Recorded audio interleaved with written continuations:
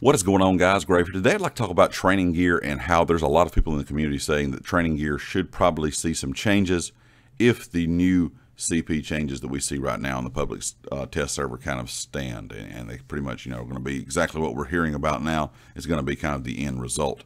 Before I get into all the details, be sure if you're not subscribed to the channel to hit the subscribe button. If you are a subscriber, make sure you have notifications turned on. If you enjoy the video, I'd appreciate it if you'd hit the like button and check out everything down in the description, the community Discord, my Twitter, and of course the affiliate here on the channel, GT Racing.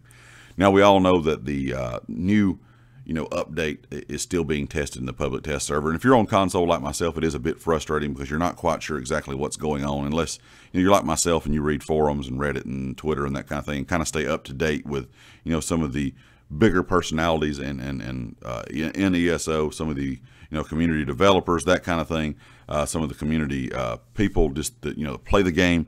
Also, if you follow the developers on Twitter, you can get a bit of information about exactly what's going on. And we're not sure exactly how the CP system is going to look once the public test server is done. There could be some changes, but a lot of people are concerned that 3600 CP is going to be way too much to grind out. There's even been people talking about there's really no need for them to play anymore. They're not even to 810 yet. They feel like it's going to be just even more of a grind.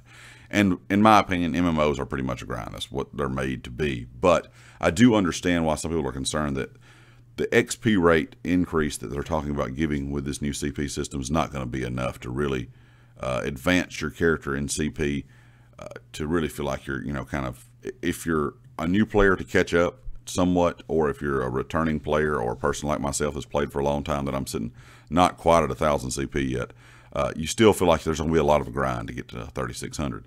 And a lot of people have been suggesting that training gear should see some changes. Now, training gear in game, of course, gives you extra XP for kills, and depending on what level your gear is, if it's green, you get 7%, blues 8%, purple gear is going to give you 9%, and gold gear is going to give you 10% extra XP.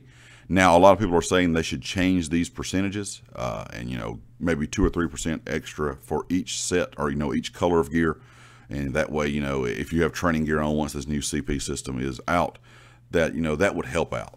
In my opinion, I think they should get rid of the XP from kills, leave the percentages as they are now on training gear, and just give you XP from all yields in game. So just pretty much like when we have an XP event, you're getting extra XP for doing quest. If you're playing PvP and getting kills, if you're out doing story, if you're out farming, whatever gives you XP in game, if you have that training gear on, you will get that percentage for doing whatever. So once again, you would not have to change the XP percentages on the training gear. You would just have to change kind of what XP you're getting. So instead of XP from kills, like I said, you get XP from all yields in game. And I think that would be a big help, kind of, for people that want to go out and just farm CP, they kind of want to level up a little quicker, get their character built up a little bit stronger. I think that would be a little bit better, in my opinion, than just, going extra percentages on the kill XP gain. Leave me a comment with your thoughts, guys. I'm kind of curious to see what everybody thinks. I've seen, like I said, I've been seeing a lot of people, whether they play on PC or console, talking about changes to training gear, changes to really just changes in XP in general when this new system is released. So leave me a comment with your thoughts, and I'll catch you all next time. Peace.